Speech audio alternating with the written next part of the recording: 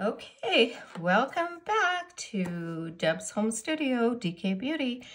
I am going to show you guys the technique for the GelBottle flashing pigments. I did mention that earlier in my video with the GelBottle e-file.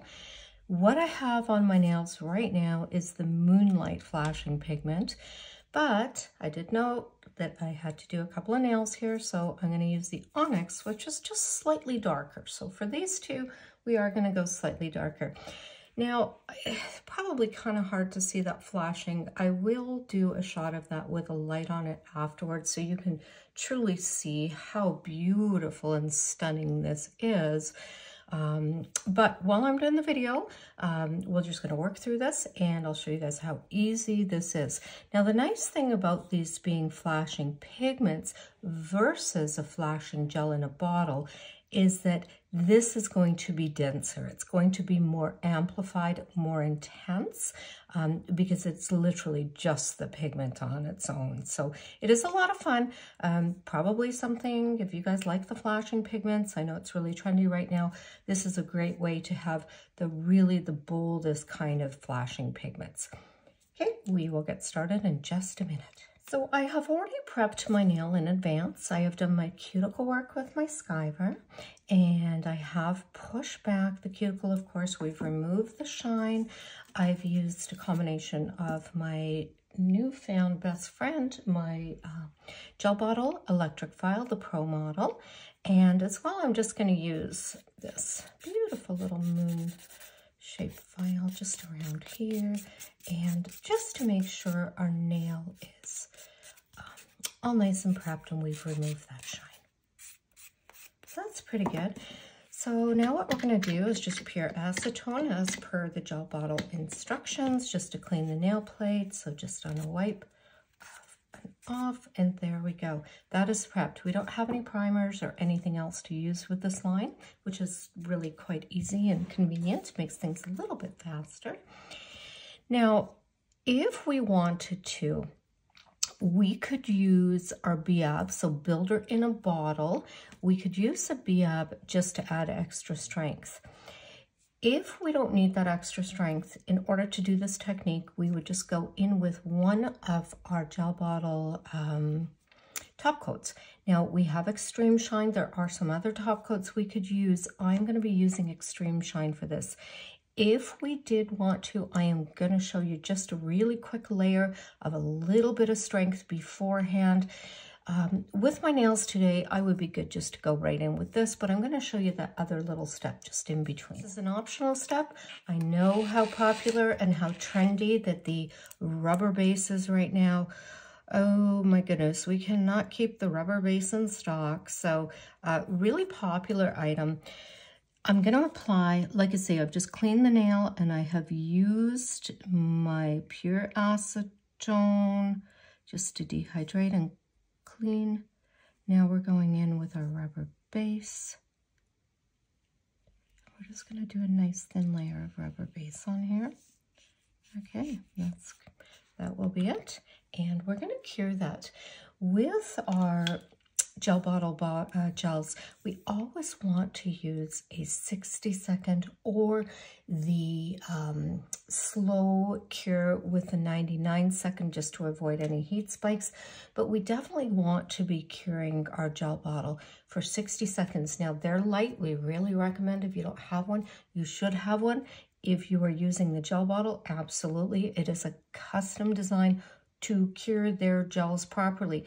It is so important for a lot of different reasons that gels are absolutely cured properly, especially those lower layers. So do ensure that you have your GelBottle lamp, 48 watts, that's actually a very high wattage in this industry. And as well, it is a custom design made just to cure their gels properly with a different angle right at the edge to make sure that the free edge is always cured properly as well. So we're just curing here.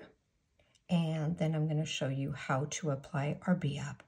BIAB. Now, in this case, because I don't necessarily really need to be building, I'm just going to apply like a nice layer just to give that little bit of extra strength. And we're just going to float that over the nail. We don't want to touch the cuticle, of course. Nails 101. And okay, there we go. If you did happen to need a little bit of extra strength in there, what you can do is just take a little bit of gel and you can just float it into this area, upside down, float, and good.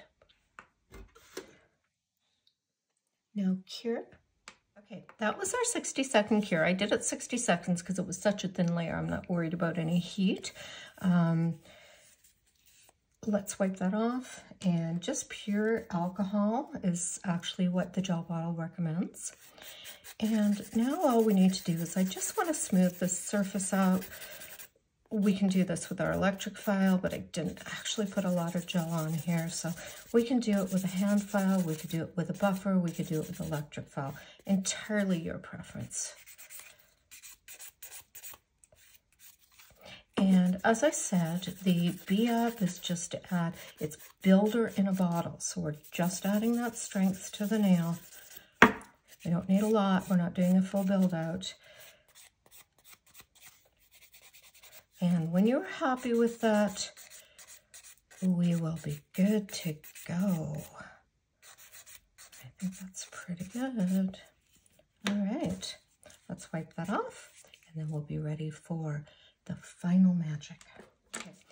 So we're going to use our onyx. As I said earlier, it's a little bit lighter in tone, a little bit more black to it. Ooh. Is that not pretty?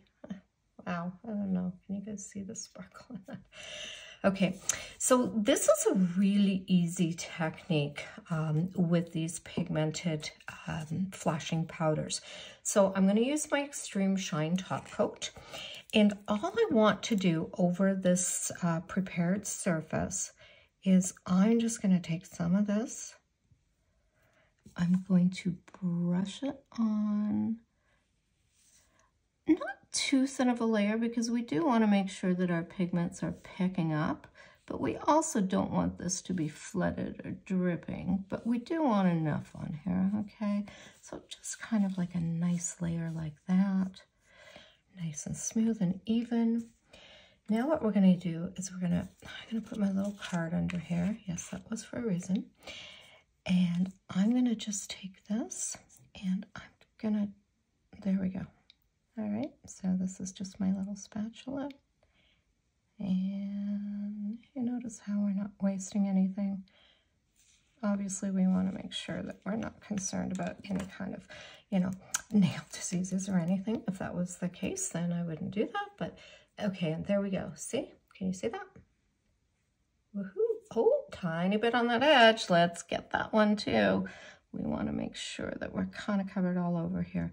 But can you see what my card is doing? My card is actually capturing the overflow of the powder.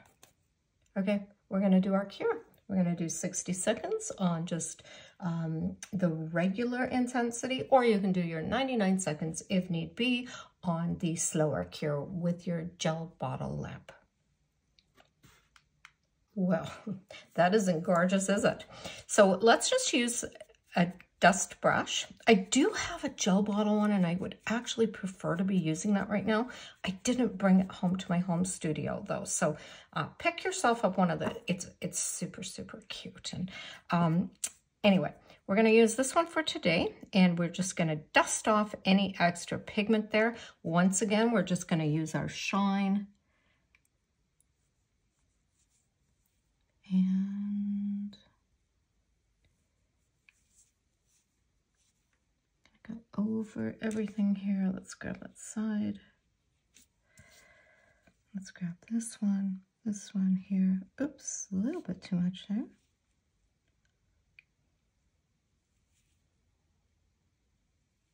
Okay, there we go. We're ready. We are going to go into our light. Once again, 60-second cure. Okay, now all of your GelBottle, you can see all of your GelBottle top coats, they are tack free. So every one of them, they are all tack free. Little tiny bit of extra powder on the side here that we're just going to remove. All right, it just kind of, just because we're working with loose powder, that can happen. All right, so that's looking pretty good. Okay, I'm going to wipe this off, not because we have to wipe it off because of a surface, just to remove if there are any extra little bits on there. Okay, I'm going to finish up the other nail and we will be back in a minute.